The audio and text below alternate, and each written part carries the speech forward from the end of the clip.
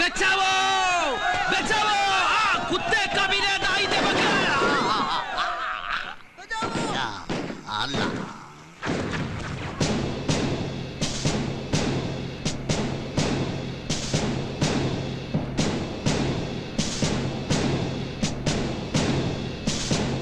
Okay sir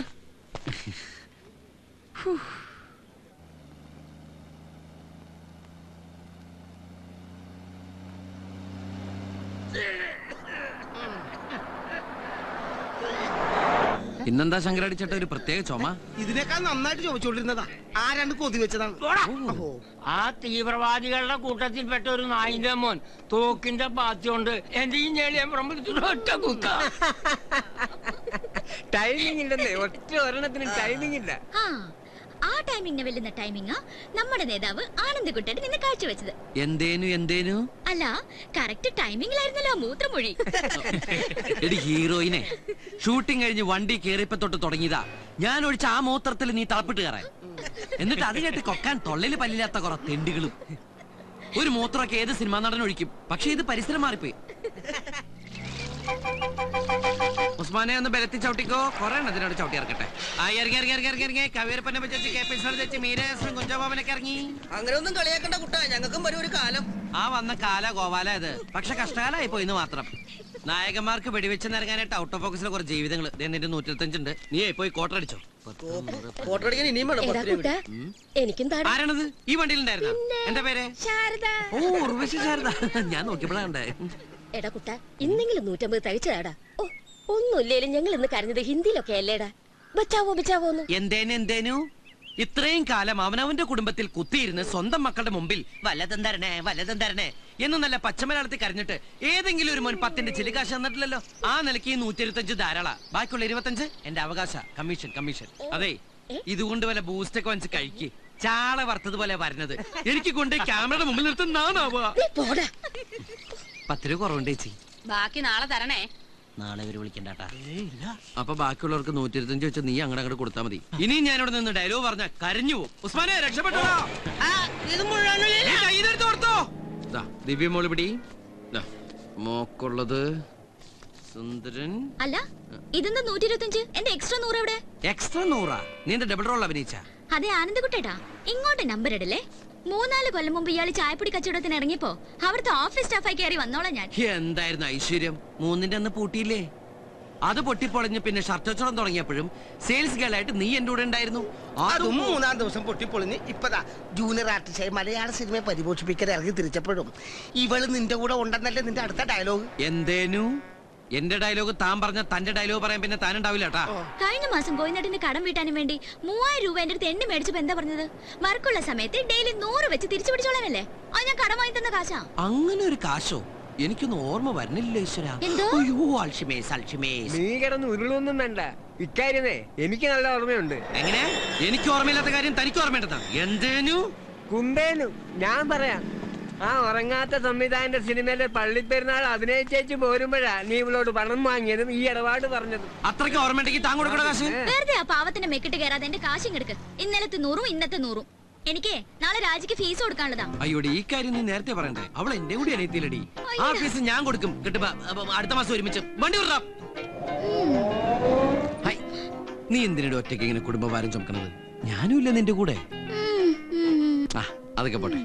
എന്തായാലും ഇന്ന് നീ ആ പറതേക്കിട്ട് ഹിന്ദി ഡയലോഗും പറഞ്ഞ് കരഞ്ഞു ഓടി വരണ കണ്ടപ്പോ ബോംബെ സിനിമയിലെ മനീഷ കൊയ്രാളെ എനിക്ക് ഓർമ്മ വന്നത്. ശരിക്കും ഹീറോയിന്റെ സ്റ്റോപ്പ് എത്തി. അയ്യോ, എന്റെ ചിട്ടിക്കാശ്. കൊല്ലം കുറെ ആയാലും നമ്മൾ തമ്മിൽ കാണാൻ തുടങ്ങിയിട്ട് ഈ കാശ് പോക്കറ്റ് അടിച്ചു പോയി കരുതിയാ മതി. എന്റെ മോൻ പോയി കിടന്നുറങ്ങ്. എത്ര കിലോമീറ്റർ ഞാൻ പിടിച്ചെന്നതാ. ആ റൊമാൻറ്റിക് ആയതാ കുഴപ്പമായത്. മലയാള സിനിമ നീനാൾ വഴറ്റി. അമ്മ, മേക്ട, chamber, film producers association, distributors association, പല പല ഫാൻസ് അസോസിയേഷൻ, ഇങ്ങനെ മലയാള സിനിമയെ പരിപോഷിപ്പിക്കുന്ന എല്ലാ സംഘടനകൾക്കും ആയുരാരോഗ്യ സൗഖ്യം നേരുന്നു. ചന്ദ്ര, ഇവനിതെവിടെ പോയി? ഇവിടെ ഇരിപ്പുണ്ടായിരുന്ന ചന്ദ്രൻ കാരോത്തുപടി ചെറ്റേ. ഒരു നല്ല കാര്യം നടക്കുന്ന ഈ ശുഭമുഹൂർത്തത്തിലെങ്കിലും നിനക്ക് സഭ്യതയോട് സംസാരിച്ചൂടെ കുട്ടാ? ഓടത്തിണ്ടി. നീ സഭ്യതയുടെ അതിർവരമ്പുകൾ വീണ്ടും ലംഘിക്കുന്നു കുട്ടാ. ഈ നഗരത്തിന്റെ പെരുമാറിൽ നക്ഷത്രങ്ങളെ സാക്ഷി നിർത്തി ഞാൻ മലയാള സിനിമയ്ക്ക് വേണ്ടി പ്രാർത്ഥിച്ച് ഈ കുരുതിജലം പാനം ചെയ്യുകയായിരുന്നു. അറിയോ നിനക്ക്? മലയാള സിനിമയ്ക്ക് കൂട്ടക്കരച്ചിൽ നടത്താൻ വേണ്ടി രാവിലെ നിന്നെ വിളിച്ചപ്പോ ഇതൊന്നായിരുന്നില്ല നിന്റെ ഭാഷ. അപ്പൊ ഞാൻ ഇംഗ്ലീഷ് ഭാഷയിലേക്ക് സംസാരിച്ചത്. രാവിലെ ഇംഗ്ലീഷ്, ഉച്ചക്ക് ഹിന്ദി, വൈകിട്ട് ബ്ലഡി മലയാളം. അതാണ് എന്റെ ശീലം. എന്റെ ശീലം നിനക്കറിയാലോ. എവിടെ നിന്ന് കിട്ടിയടാ നിനക്ക് ഡ്രൈ ചിക്കനും ബ്രാൻഡിയും? ഈശ്വര, കാലത്ത് ഞാൻ പോകുമ്പോ ജോസഫേട്ടിന് കൊടുക്കാനുള്ള ഡെയിലി അടപ്പ് 300 രൂപ മുറിയിൽ അൽമാരിൽ വെച്ചിട്ടാ പോയത്. നീ ഇത് അടിച്ചു മാറ്റോടാ. കൂടെയുള്ള ജൂനിയർ ആർട്ടിസ്റ്റുകളുടെ 25-50 കൊങ്ങ കുടിച്ചുണ്ടാക്കുന്ന നിന്റെ തൂച്ച സമ്പാദം അടിച്ച് മാറ്റിയിട്ട് വേണ്ട ചന്ദ്രക്കാരോത്തുമണിക്ക് ബ്രാൻഡി അടിക്കാൻ. നല്ല സഭ്യമായ ഭാഷയിലേക്ക് സംസാരിച്ചൂടെ നിനക്ക്? ഞാൻ അല്പം മോശം ഭാഷ സംസാരിക്കുന്ന നിനക്ക് കേൾക്കാൻ സൗകര്യമില്ല എന്നാ കേട്ടോ. മലയാള സിനിമ ഉള്ളോടത്തോളം കാലം വരെ ഈ കാരോത്തുമണി ചന്ദ്രൻ അന്തസ്സായിട്ട് ജീവിക്കും. ജൂനിയർ ആർട്ടിസ്റ്റ് ആണ് അങ്ങനെ, കൂവാൻ പോയിട്ടാണ് അങ്ങനെ. എങ്ങനെ? ഇതേ 4 നേരം നല്ല അന്തസ്സായിട്ട് കൂവേണ്ടൊക്കെ കാശാ. എവിടെ കൂവിട്ട്? സിനിമ തിയേറ്ററിൽ ഇന്ന് എത്ര പടങ്ങൾ റിലീസായി? 3. ആ 3 ഒരു ക്ലാസ്, ഒരു ആക്ഷൻ, ഒരു കോമഡി. അതിലെ ആക്ഷൻ പടത്തിന്റെ ആൾക്കാർ എന്നെ രാവിലെ വിളിച്ചു പറഞ്ഞു ഒരു 10-15 ആൾക്കാരെയും കൂട്ടി കോമഡി പടം കളിക്കുന്ന തിയേറ്ററിൽ പോയി കൂവാൻ. അന്തസ്സായിട്ട് പോയിട്ട് 4 ഷോക്കും നല്ല നല്ല സീൻ വരുമ്പോ കൂവി കൊടുക്കും. ഞങ്ങളുടെ കൂവലിയായിട്ട് കാണികൾക്ക് ഭ്രാന്ത് പിടിച്ച് അതോടെ ഫസ്റ്റ് ഡേ പടം ഇതാ ബാക്കി കാശി. ഓരോരുത്തർക്ക് 250 രൂപയും ഒരു ഫുൾ ചിക്കൻ ബിരിയാണിയും. എടാ നാറി, ആ സിനിമയിൽ ജൂനിയർ ആർട്ടിസ്റ്റ് ആയിട്ട് നീ പോയി ഞണ്ണിട്ടില്ലടാ. അതിനെന്താ, നാളെ ഞാൻ അതിന് പ്രായച്ചിത്തം ചെയ്താ പോരെ. കോമഡി പടത്തിന്റെ ആൾക്കാരായിട്ട് ഡിസ്കഷൻ ചെയ്തിട്ടുണ്ട്. തലക്ക് 300 തരാന്ന് പറഞ്ഞിട്ടുണ്ട്. നാളെ ന്യൂൺ ഷോ മുതൽ ആക്ഷൻ പടം കളിക്കുന്ന തിയേറ്ററിൽ പോയി വൃത്തിയായിട്ട് പ്രായച്ചിത്തത്തിന് പ്രായച്ചിത്തം, കാശിന് Kashi. How are you my brain? Best തല, മാംഗ്ലൂർ മെയിലിന് വെക്കാൻ പറ്റിയ തല ആണല്ലോ. അങ്ങനെയാണ് കുട്ട. ഇനി നമുക്ക് കുറച്ചു കാലം ഈ വഴിക്കാട് പിടിച്ചു നോക്കിയാലോ? കണ്ട പ്രൊഡക്ഷൻ മാനേജർമാരെ തെറിയേക്കണ്ട, വെയിലും കൊള്ളണ്ട, AC തിയേറ്ററിലിരുന്ന് നല്ല നല്ല സീൻ വരുമ്പോ അങ്ങോട്ട് കൂവി കൊടുത്താൽ മതി. പിന്നെ തൊണ്ടക്കൽപ്പം കിച്ചൊക്കെ ഉണ്ടാവും. അത് പിന്നെ ഏത് പണിയായാലും അതിന്റേതായി ബുദ്ധിമുട്ടൊക്കെ ഉണ്ടാവില്ലേ? ഫീൽഡ് ഏതാണെന്ന് ചോദിച്ചാ സിനിമ ഫീൽഡാണെന്ന് പറയും ചെയ്യാം. എന്താ നിന്റെ അഭിപ്രായം? എന്തായാലും ഇത്രത്തോളം നീ പ്ലാൻ ചെയ്ത് നിലയ്ക്ക് ഇനി ഞാൻ നിന്നോട് ഡയലോഗ് പറഞ്ഞ കരഞ്ഞു പോകും. അതുകൊണ്ട് ഇനി ഒരു മുറിയിൽ ഒരുമിച്ചുള്ള പൊറുതി നമുക്ക് ഇന്നത്തോടെ കൂടെ അവസാനിപ്പിക്കാം. നീ ഇവിടുന്ന് പോയ ഞാൻ പട്ടിണി ചത്തു. ഞാനല്ല പോകുന്ന, നീ പോവും. ഞാൻ പോയാലും ഞാൻ പട്ടിണി ചത്തു പോവും. നിന്റെ ഷർട്ട് കീറും, നിന്റെ ഷർട്ട് കീറും.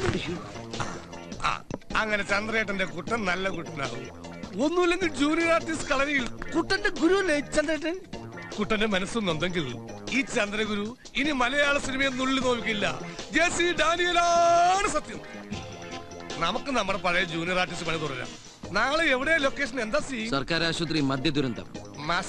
എല്ലാം പോയേ.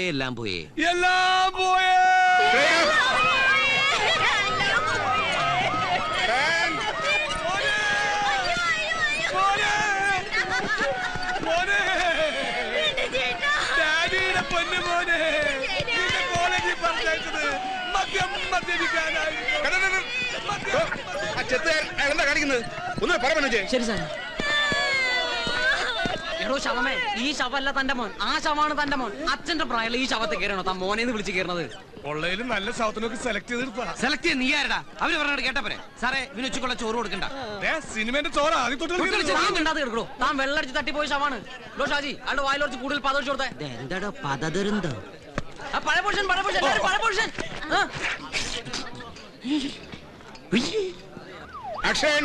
ഈ പ്രൊഡക്ഷൻ കൺട്രോളർ എബ്രഹാം ഇങ്ങനെ സാറിന് വിശ്വസിക്കാം? നശിപ്പിച്ചു. ഫ്രെയിമിൽ കറിയുന്നതാണോ തന്റെ ഫോൺ വിളി? 4-5 ഫോൺ കൊണ്ട് നടന്നിട്ടെന്താ? ഒരു ഗുണമായിട്ടില്ല താൻ. നിന്റെ കൺട്രോളിംഗ് ഒക്കെ ക്യാമറയുടെ പുറകിൽ മതി. മറിയിക്ക്. സോറി സാർ, ഒരേ സമയം 4 പടങ്ങൾ ഒരുമിച്ചാണ് സാർ ഞാൻ കൺട്രോൾ ചെയ്യുന്നത്. അതിന്റെ ടെൻഷൻ എന്റെ കൺട്രോൾ പോയതാ. ഒരു നിമിഷം ഞാൻ ജോഷി സാറിന്റെ ലൊക്കേഷനിലായി പോയി. Don't repeat. ആക്ഷൻ.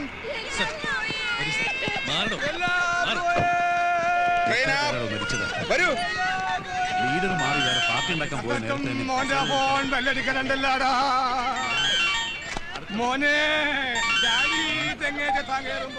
ഹലോ, അതെ ആനന്ദക്കുട്ടനാ. നാളെ സെക്രട്ടറിന്റെ പഠിക്കല് 50 പേരെ നിരാഹാരം കിടക്കാൻ വേണമെന്നാ. അതെ സാറേ, ഞാനിപ്പോ മരിച്ചു കിടക്കാം. ഞെട്ടല്ലേ ഷോട്ടില്ല. ഞാൻ ഈ മരണത്തിൽ നിന്ന് ജനിച്ചതിന് ശേഷം വിളിക്കാം. രാജകുന്നുങ്ങളും. അപ്പൊ തല്ലിപ്പൊളി ഫുഡായിരിക്കോ? അവിടെ നിർത്ത്. ഇക്കൂട്ടത്തിൽ ആർക്കെങ്കിലും പേടിയുണ്ട് ഉസ്മാനെ? വണ്ടി ഓഫ് ആക്കണ്ട, സ്റ്റാർട്ട് ചെയ്തിട്ടോ. അല്ലെങ്കിൽ തന്നെ ഇവിടെ ആർക്കാ പേടി? അഥവാ നിങ്ങൾക്ക് ആർക്കെങ്കിലും പേടി ഉണ്ടെങ്കിൽ എന്റെ ചുറ്റിനും അങ്ങനെ നിന്നോ. ഉസ്മാനെ വണ്ടി സ്റ്റാർട്ടാക്കി നിർത്തിക്കോട്ടെ. ചന്ദ്ര, അപ്പൊ തുടങ്ങാം. തുടങ്ങിക്കോ. ഇന്ന് ഫ്ലാഷ് ബാക്ക് എവിടെ മുതലാ? മുറ്റത്ത് പിച്ച വെച്ച് കിടക്കുന്ന കുട്ടിക്കാലം മുതലോ അതോ ആശുപത്രിയിൽ അച്ഛന്റെ ഡെഡ് ബോഡി വാങ്ങാൻ കാശില്ലാതെ കരഞ്ഞുകൊണ്ട് നിൽക്കുന്ന 14 വയസ്സ് മുതലോ? എവിടെ തുടങ്ങിയാലും ക്ലൈമാക്സിന് മാറ്റം ഉണ്ടാവും. അതെന്താടാ? അയാൾ പിടിച്ചാട്ടും. നിന്നല്ല അവന്. ഇതുപോലെ ശബ്ദ ഗാംഭീര്യത്തിൽ പറയണം. നിന്റെ ശബ്ദത്തിന് പവറില്ല.